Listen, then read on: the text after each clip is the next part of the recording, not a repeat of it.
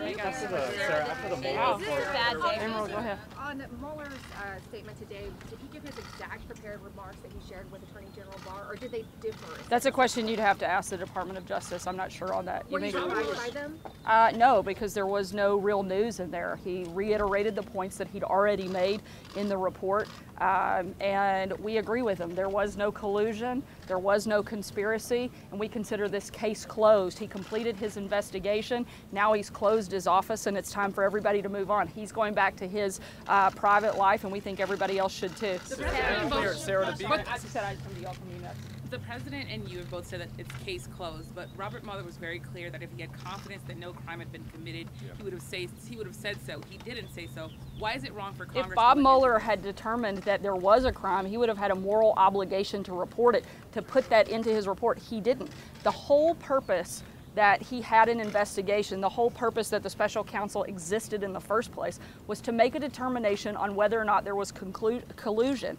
He came to a very explicit conclusion on that front that there was no collusion and there was no conspiracy. He couldn't make a determination on whether or not there was obstruction, which means that is up to the Attorney General. The Attorney General, based off of, without regard to the OLC opinion, based off of the exhaustive information laid out in the report that Mueller himself put together, there was no obstruction. He worked with the Deputy Attorney General to make that determination.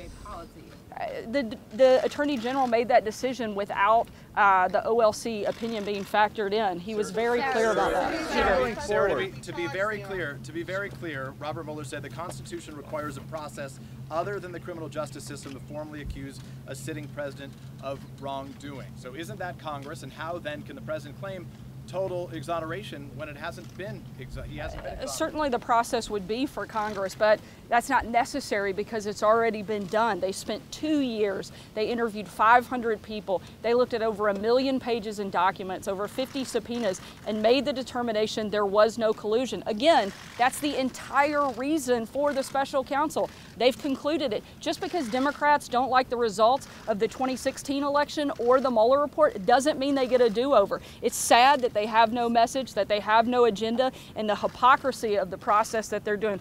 What they're going through and what they're going to do to the country, that doesn't hurt the president. It hurts the American people, and that's unfair, and they should be ashamed of themselves for doing that. Hey guys, one at a time. Paula.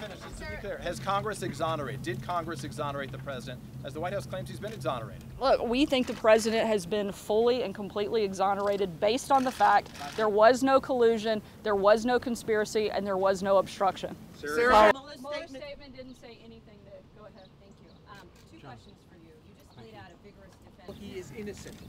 Is that the bar at which you set things?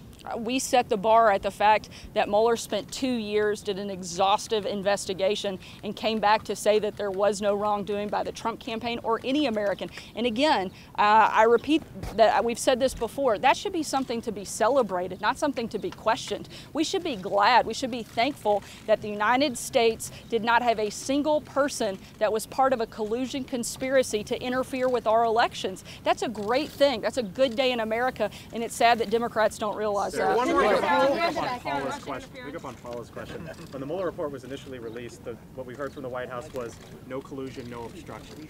What we're hearing from you today is no collusion, no conspiracy. Does the White House now acknowledge that the Mueller report didn't specifically say no obstruction? We have been very clear that the whole purpose of the Mueller investigation was to determine whether or not there was collusion. He determined there was no collusion. He further determined he didn't have enough information to make that decision. It goes to the Attorney General, and the Attorney General, along with the Deputy Attorney General, made that determination and confirmed there was no obstruction. Why should people trust a political appointee, in this case Bill Barr, over a nonpartisan member in Robert Mueller? We're not asking you to. Robert Mueller did 400 pages and laid it all out. And well, the Attorney General made his decision based on Mueller's information. Everybody keeps forgetting that. The entire decision about obstruction was based on Mueller's report, based on the information that he laid out. He couldn't make a determination. That means it goes to the next step in the process, and they confirmed that there was no obstruction. This is real simple, and we consider it to be information laid out in the report that Mueller himself put together. There was no. Donald Trump What is this administration going to do to make sure that the 2020 elections are secure? We're going to do what they're doing is taking away from things that can actually help the American people, and that's a great disservice. And I think it's